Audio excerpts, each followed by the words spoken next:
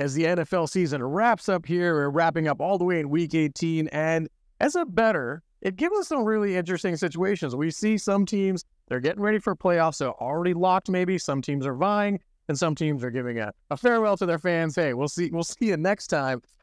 But betting Week 18 is kind of a different approach. Completely different animal.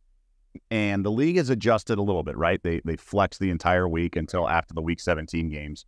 So the ones that have such huge playoff implications for both teams, those are in more of the visible TV spots. But just in general, be very careful betting on a team just because they have something to play for and the other team does not. Okay. Odds makers are aware of the playoff scenarios as well, and that's baked into the line. Now, you may think that it's baked in, but not enough. And then just like we always think, like other narratives are, obviously odds makers are aware. But another thing that's really important is these teams are on the bubble. We talk about the bubble with March Madness a bunch. They're on the bubble for a reason. It's because they were unable to win key games earlier in the season. They are fringe playoff teams for a reason. So why would we assume that the stakes are higher, they all of a sudden play better? You could argue when there are no stakes for the other team, they're going to play looser and better. And this is not the NBA where tanking is a thing. The NFL, and I've argued on sports radio over the years that I think there should be more tanking. Like the Colts almost blew their chance at Andrew Luck. They were like beating the Jaguars in week 17 at the time. And I was like, what are you doing? So these teams go out because the players obviously don't tank ever. They go all out. It's a short shelf life league. Coaches don't mess around. They all try to win.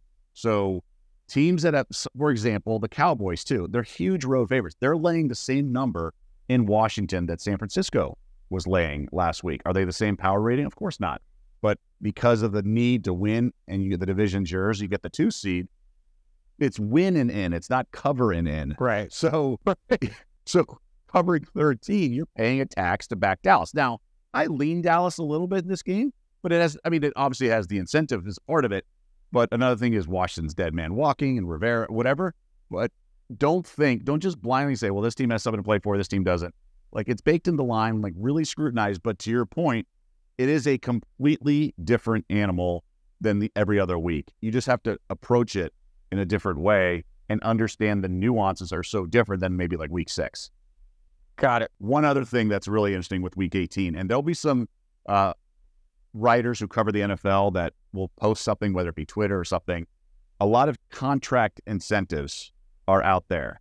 So if someone has to reach 1,000 yards or someone like that, and then you can find some player props that overlap and match up, or maybe awards betting, like Nakua.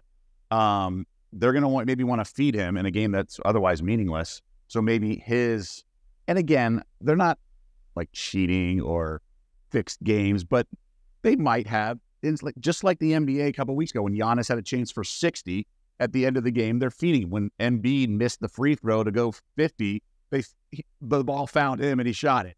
So things like this happen. When Clay went off against the Kings a decade ago or whatever it was, they're feeding him in that third quarter. Steph, when he's trying to break a record. So these things happen in all sports. But it's a way to do your homework ahead of time. Again, the market will adjust. You're not the first person doing it. But there's a way to sort of, find an angle and an edge. But that's certainly part of it, contract incentives. I like it. Week 18 betting, but like Doug said, do your homework. Do your homework. You'll figure it out. Week 18 betting, that's the betting buzz.